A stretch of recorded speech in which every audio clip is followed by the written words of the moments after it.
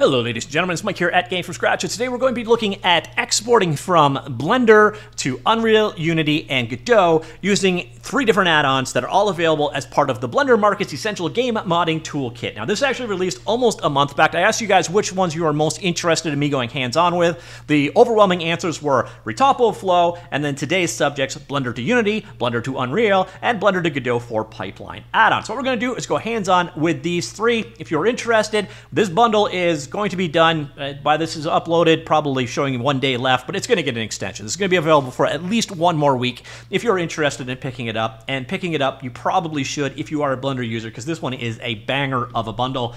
You're getting Retopo Flow, FBX Better Importer, Bakemaster, a number of different assets, Game Rig tools, Quick Baker, Rig, UV Flow, Faceit, a bunch more stuff, UV Packmaster, and then the 3 that we are looking at today. Some really great things in this bundle. One thing to be aware of, though, you are getting a snapshot in time version, so you may not get updates going forward. Definitely one of those things to be aware of. Although when it comes to this one, I'm going to show you how you can get updates to it, and also you will notice Retopo Flow. I did a video on that one hands-on, and it has a built-in updater. So in some cases, not getting the newest versions probably shouldn't be a big deal, but definitely one of those things you want to be aware of with this bundle. So without further ado, let's go hand-on with Blender to Unity, Blender to Unreal, and Blender to Godot for pipeline. And that involves us going over to Blender, and of course, we sacrifice a default cube because, hey, we have to. So here, you're going to notice I've already installed these.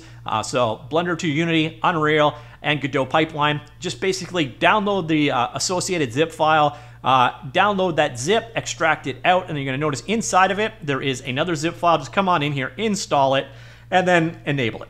And then you're good to go. So here we are. We can do things like file. Okay, no, we're already here. Add mesh monkey. So here is the object that we are going to export out to our game engine. And you're going to notice Tools menu. So I hit the N key, and we have a Unity and an Unreal tab. I'm going to deal with the Godot in just a second. So I'm going to focus on Unity and Unreal Exporter because they're from the same creator. And you're going to notice they are very, very similar in the way they work. Now, Unity has a couple, Unreal Engine has a couple of different options here. One is vehicle rigging, which is completely undocumented. I have no idea how it works. The other one is sockets, which basically just allows you to define a socket, which is a position in space, like a pivot point, where you could do something like a sword mounts at this location or something. So if you want to define that, you can define that for them. You can see right there, I just created one like that. It's very simple to set them up, but that is not available in the Unity side of things. But you're going to notice on the Unity side of things, you have the ability to pick the pipeline to create your materials for. So a bit of one, and then a little bit different on the other one. But for the most part, the functionality between these 2 things is the same. First thing we're going to showcase is the collider. Now the collider gives you the ability to set up, well, colliders. So for example here, with my object selected, I go ahead and create, okay, there's a box collider. It's going to create the shortest box to fit around said object. Now I could also do this as a convex hull, and there's different algorithms for actually how to figure this out, and this is going to create the tightest convex hull that it can for our particular shape, like this. And then you're going to notice if I turn that off, it's created this convex hull, so a performance friendly but good detailed collider for physics simulations are being created. Now for this one, I'm going to stick with the just the box collider to create things nice and simple. Sacrifice another key, come back here, mesh, and create our monkey once again. So again, N key, Unity like so, and collider, and we're just going to go ahead and create a box collider like that. So if you want to create a collider, it's that simple. We can create multiple colliders by just clicking here and adding more, and you're going to see they get added down here in the collider category. Now the next thing you could do is create LODs. So I come down here and I say, okay, add an LOD, and this is going to be a 50% LOD, and I can do another one here, and we'll do this one at 25%. So this is going to automatically create lower resolution versions of our object for use in the game engine. Once you've got all the LODs set up that you wish, you just go ahead and create, and you're going to notice, boom, it just created your 2 LODs to go with it as well. And then finally, you've got the ability down here, set up the shader. So you can do a specular setup, standard setup, HDRP. We're going to stick with standard here. Let's create a material, just boom, and let's just go ahead and create a red material like so. So we got this orangey red material for our object. Now defined. We have our box collider here as well, and I think we're probably good to go. So we have Susan selected over here, and the final thing you got to do is tell it where to export it out. So you see over here, you get this plus key and pick a location. Now I've got a project open over here. What I'm going to do is just basically show that in Explorer, find the location for this one, and then come on back over here. we will go to that location, go to the assets directory, and add that as our export folder. Now, when you're exporting something out of either one of these systems, you can either do it as collections, which is a cool feature. This was actually just added in 4.2, so you can export out like an entire collection of things with nested sub-collections available here as well, or you can select an object. We're going to stick with the object here, so Susan is selected. We've got it picked out, the location of our project, and standard material. We're going to bake the material, so we're going to get our created material out. We're going to go ahead and export it. See, the exporting process just happened right there. And let's head on back over here. And now you'll notice there is our object. Let's go ahead and create one in the world there. So you can see here, we have our multiple LODs. We have our LOD manager here, like so. And then we have our collision shape defined around the outside as well. And I think that's actually in LOD 0. So our collider is here. Let's turn that off so we can see our object. So there you can see 3 different LODs are created. This, and then of course we got our top level here, and we've got our LOD manager all set up and ready to go. So jump between. Now I don't know why LOD 1 is the only one that got the texture here. There might be a little bit of setup work left to do there, but you can see here it creates it for you, brings the materials across, and then if you make a change over here, it will automatically update over there. So for example, here I come back here and say, all right, I want another LOD, and this one is going to be 10%. All right, here we'll create it. Boom, it's there. We'll export Susan out. We flip back over here, and you can see, boom, we have a third LOD. So it does make your, and you're going to see very low poly mesh at this point in time, by the way. So that is what it is doing for you. It's a very handy workflow. Again, if you're doing LOD creations, if you're doing collision mesh creations inside of Blender and exporting it out over to Unreal or Unity, that is what this one is all about. Kind of gives you the gist of what it's capable of. And then on top of that, so again, same basic settings here for working with Unreal Engine. Again, you can use collections or objects available here as well. Another thing to be aware of here is this little gear icon. So you click that guy. There's one of these available for both of them. So this one, this is the Unreal Engine, so you got various different ways that the FBX file is going to be created. And then here you can see you can do things like set up the naming and prefixes that are being created. So for an animation, it's going to get the A prefix, T for texture, material is M, static mesh is SM, as is pretty much the standards. You also have a set of settings available here for the Unity one as well. Kind of a similar setup. Again, no name preferences here, so it's going to be specific to the actual version you're working with, and you can have how the FBX is ultimately created. And once again, you also have the ability, you can set up to go to multiple different locations if you wish to do so. So here it's not going to make any sense, but you can have it export out. You can have it like an FBX folder and into your game project if you wish. So that in a nutshell is the way the Unity and Unreal Engine export add-ons work. They just kind of make your workflows a little bit handier. And now let's move on to the Godot side of the equation. Now, Godot is actually kind of a bit of a two-sided process. So let's go back here, general, let's not save that. So edit, preferences, once again, add-ons, and come down here. You're going to notice we have the Godot pipeline enabled right here. No settings for it. It's basically there or it's not. And once that is set up, so again, sacrifice default cube, and let's create us another monkey. All right, so here, properties, Godot pipeline is available over here. Now, this one works a little bit different. The first thing you're going to do is actually export your project over to the other location so that you've got a consistent name across paths. So you kind of come over to, let's see, Godot engine right here. Let's create a new project. So, Godot demo. Let's create the folder. No, I guess I created that folder already. Let's go ahead and do a none and create an edit. So here we are on the Godot side of the equation, and you've got a hookup on the Godot side, and you've also got the setups on the Blender side of things. Blender is already installed. Here, what we're going to do is come down here, and in the asset library, go for Godot pipe. You're going to find the Godot pipeline right here as an asset that's available. Go ahead and install that one like so. And once that is in place, you're good to go. Let's create a new scene right here. Now we're going to go back over here. So actually, we're going to need File Manager like so, and grab our folder like this. Now we're going to head back over to Blender, and what you're going to do is set up the export path.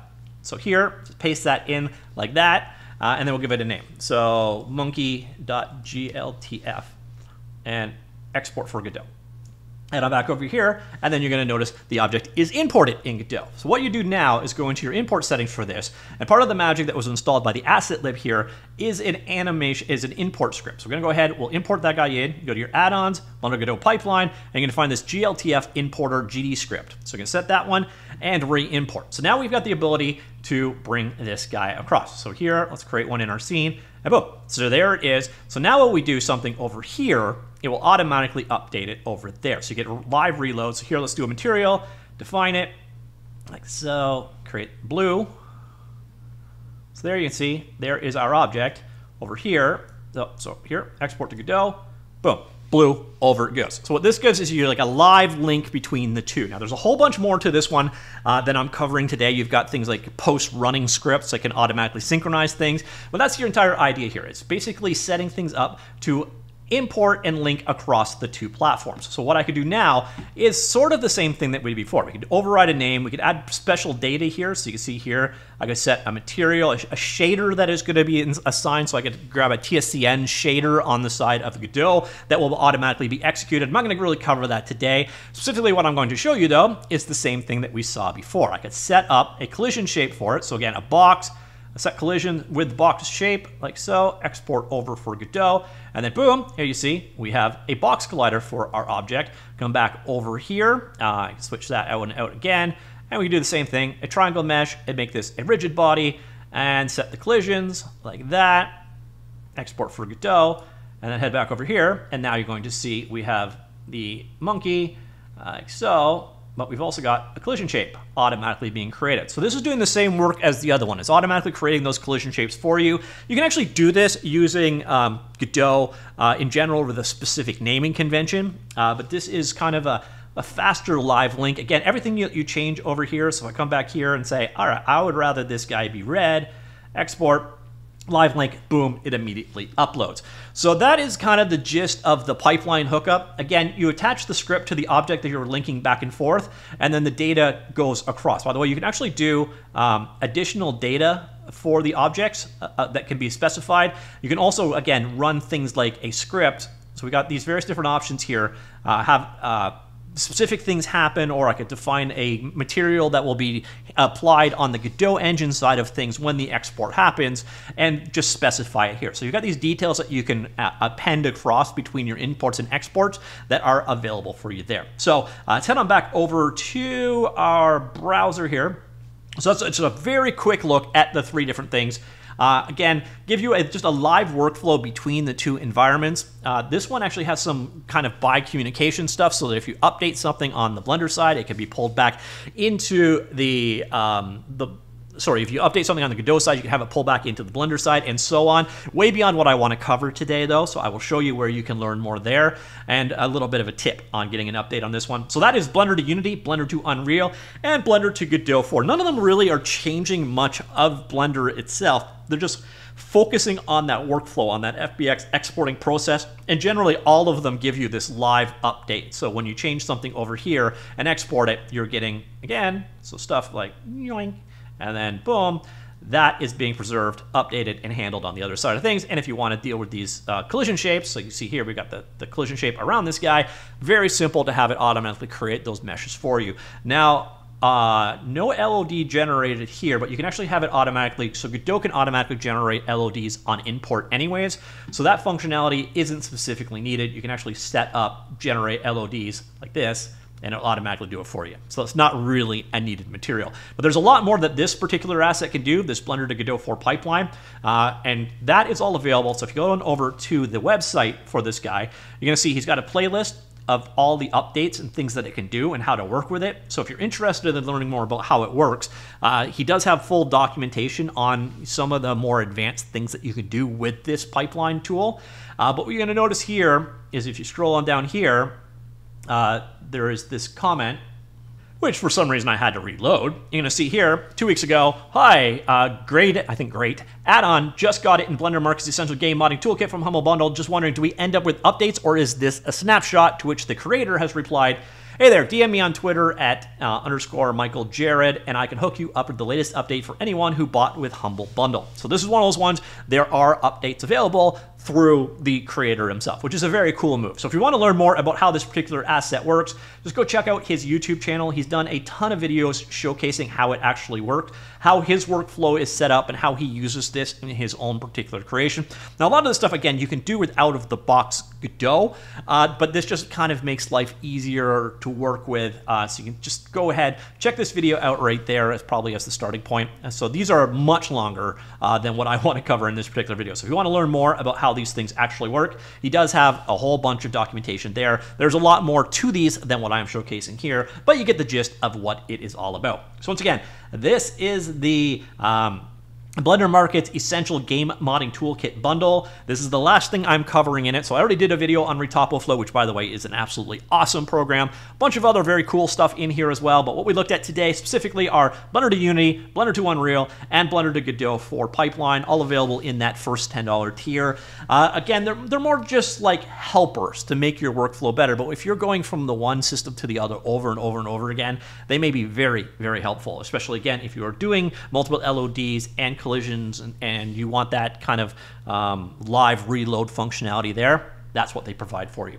So ladies and gentlemen, that is it. Those three assets hands-on. Hopefully you found that useful. By the way, my link does contain an affiliate code, enables you to specify a portion of your purchase to help support Game from Scratch. And if you do that, thank you so very much. Hopefully you found this useful. Let me know what you think. Are you using any of these add-ons, or do you find that they're just out of the box workflow works better for you? Let me know. Comments down below. I'll talk to you all later.